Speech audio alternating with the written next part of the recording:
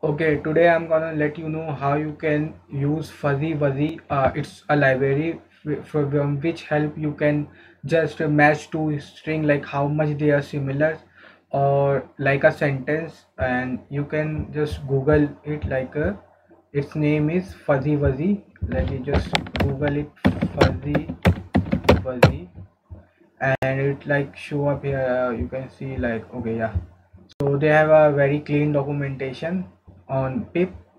So you can see that they have explained very well, and they have multiple things like process partial ratio, token sort ratio, just ratio, and process extract. Yeah, you can just go there and see what you can have, and I'm just gonna let you explain how the basic stuff will work.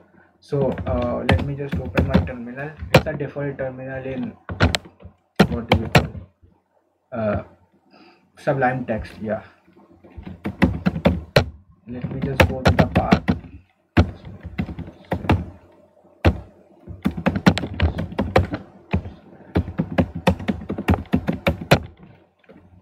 Yeah, you can just do pip install fuzzy fuzzy. Yeah, it's really easy. You can just install it like this, and I have already installed, so like requirement already satisfied. So let me just show you a demo how it will work. So we'll like from fuzzy fuzzy import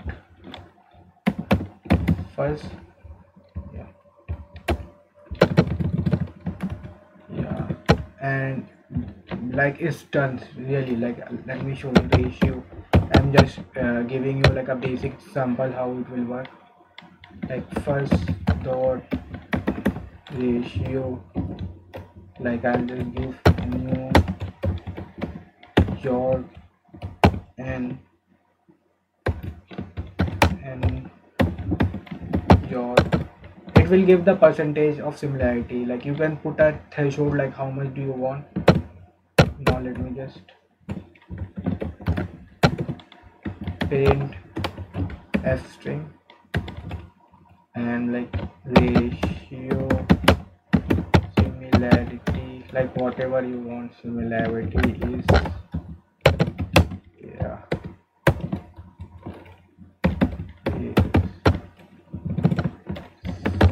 sorry, I have taken ratio. Yeah, it's really simple. See, and it's done. Like, let me just show you Python main.py. Yeah, see, ratio similarity is 86.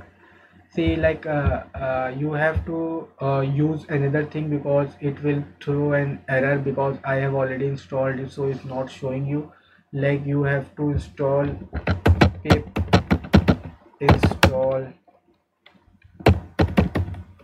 Basically it will just give you warning again and again, and it will be really slow if you don't install it librarily. And I'm just typing it, pip install LEVENSHPEIN. Yeah, this is the library name. If you won't install it, like when you run it, it will just show you have to install this. Yeah, so you can just copy name from there, and yeah, it's like requirements already certified.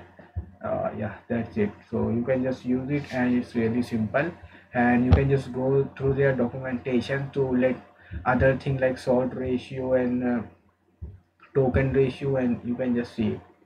And let me see, let me just give the same name, new. Yeah, and now let me just uh, okay, ratios were 100%. Yeah, so that was from my side. Thanks.